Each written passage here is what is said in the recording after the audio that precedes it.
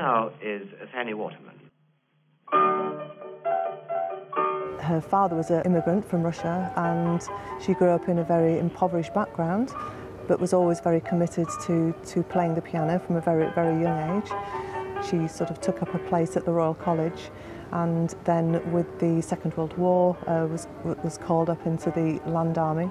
So George Dyson called a few of us up to say that you're going to be called up into the Women's Land Army. Now, I'm no gardener, and I thought, what will I do in the Women's Land Army?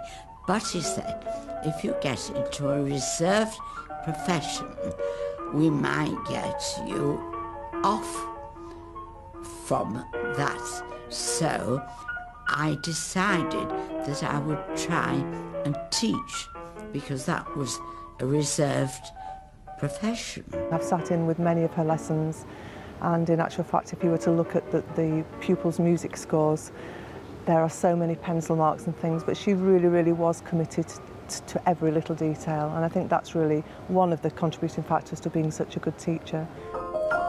2 o'clock.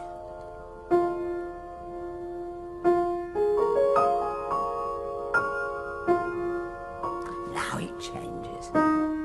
Yes, that's a marvellous moment when it changes to E flat. You just play it as, you know, it's just ordinary. To me, that's magic. Do it once again.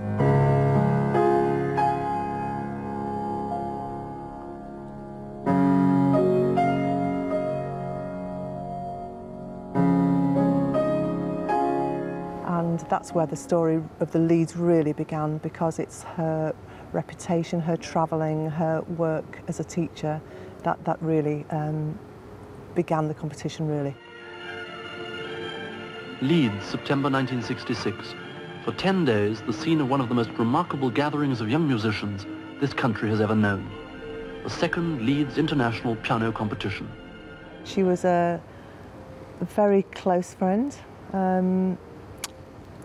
I think I became very much like her daughter, and somebody I admired a great deal, and she gave me the real sort of commitment to help keep her legacy going. And she was wonderful, she was challenging, and you know, sort of really, there's a big gap without her, but certainly somebody that the world will never forget.